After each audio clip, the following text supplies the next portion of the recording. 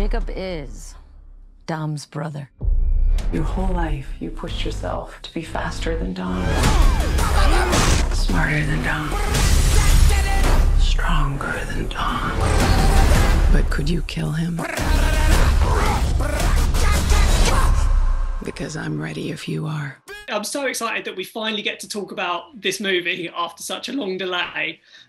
When you first were approached for the role, was there any apprehension in joining such a huge franchise in such a key role? No apprehension at all. If anything, the nervous, anxious excitement comes with delivering. You hype a big match for the WWE. You want to be in that seat. You want to be in the seat to get the crowd whipped up and everybody watch on Sunday. And then you just have to get to the point where you deliver. So the delivery involves you doing as much preparation work as you can, and you being able to adapt and pivot when your boot's on the ground. And it's why it wasn't any apprehension. I've been a fan of the mythology. I've watched them all. When I got the job, I watched them all in a row, which is, you know, if anybody is a fan, I recommend you do that before you see F9, because it really is cool to see all the nuances and things that are addressed. But if you're just somebody who wants to get back to the freaking cinema, F9 is just an awesome experience. So no apprehension at all. Vin Diesel's spoken a lot about when he first met with you, he kind of felt as though Paul Walker was telling him to cast you as that, which must be an incredible thing to hear. Did Vin tell you about that? What's your memory of that first meeting to talk about this role? So, you know, our reality is through our perspective, and I only have these two lenses to see. Being empathetic to Vin's comments, that's incomprehensible, because Paul Walker's investment, certainly in Fast Family and the franchise, and his impression he's left on folks, it's, you know, they work so hard to honor his legacy and his memory that's really incomprehensible to try to wrap your mind around. But I have to believe that Vin wouldn't use those words and throw them away because of how he feels about Paul's family, Paul's body of work. Him, you know, I just don't feel that that's wasted. So at the same time, once again, he's cobbling a pretty big shoe to fill. But I also think it's maybe his way of saying, like, hey, I know you're new to this 20-year ball of fire, but give it all you got, and we'll be the best, most welcoming people that you've ever worked with. And man, he was absolutely right.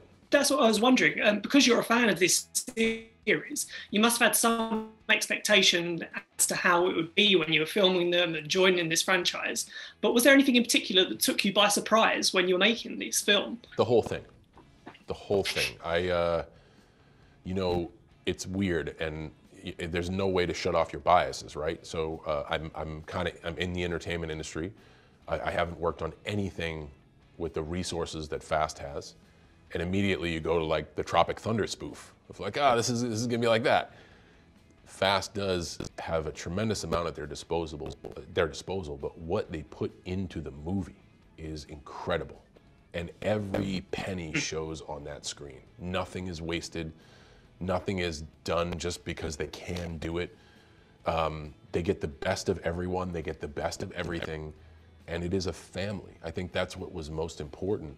The crew have been working on a ton of these movies that everybody's like, oh, great to see you again. The cast has been doing this for 20 years. It's just celebrated its 20th anniversary. It was astonishing to see a sense of camaraderie and a sense of dedication to, like, no, we're doing this to make the movie better. It wasn't what I thought it would be, in the best of ways, in the most fulfilling of ways. Obviously, we get to delve into Dom and Jacob's backstory, and you have like Finn Cole playing the younger Jacob. Did you talk about creating the character together, or were you not able to cross over during production? No. I met with Finn a bunch, and they actually made sure that Finn, you know, saw me, which I don't want to say I was against, but when you see the movie, a character has to have an arc. They have to have a journey. And man, we can take this out of entertainment and we can talk human to human. If I'm the same human being I was last year, something's wrong. We always have to evolve. We always have to grow. you know, friends I know from 10 years ago, like, man, you've changed. There's a context to that. If it's like in a negative connotation, there's a lot more questions to ask, but we should all be growing and we should all be evolving every day. And Jacob is no different. He has to be different as a grown man, especially with his journey, than he was as a curious, wide-eyed teenager. And Finn mastered a young Jacob.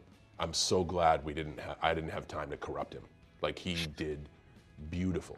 It was a big role and a lot of expectations on that. And he pretty much filmed Fast and Furious 0. Like, he filmed the prequel and did an amazing job. When you were filming this, no one actually knew who you were playing.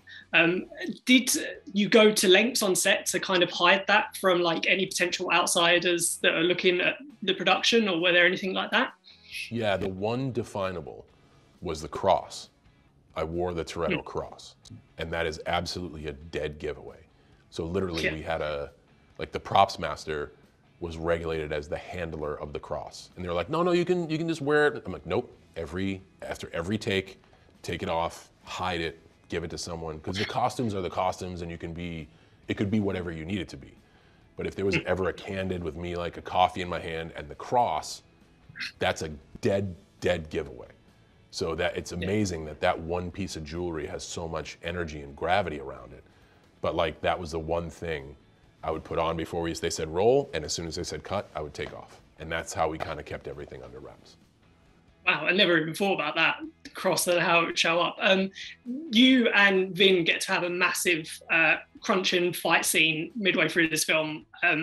Just how was that to be in that situation as a Fast and Furious fan? And what was the kind of training that went behind that and the preparation for it? Dude, squaring off with Dom Toretto in Fast and the Furious is like being put in the main event at WrestleMania. It's literally like, that's what it is. Here is the most identifiable character in the heartbeat of the franchise.